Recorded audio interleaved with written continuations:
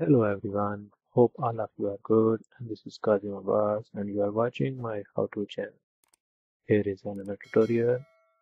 Today I will show you how to check browser stored password in Windows. Let's start.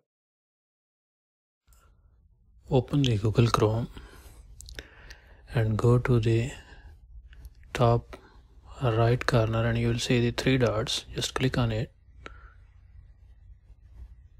and you will see the setting. Click on the setting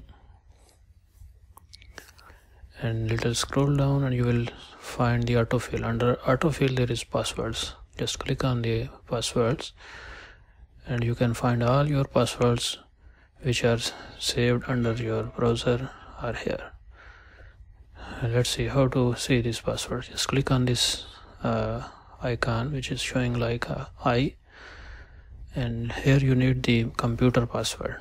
Enter your computer password and then click OK, and you can see the clear password. In this way you can find the clear password and you can use another computer or another machines. But IT expert recommend do not save your password under the browsers.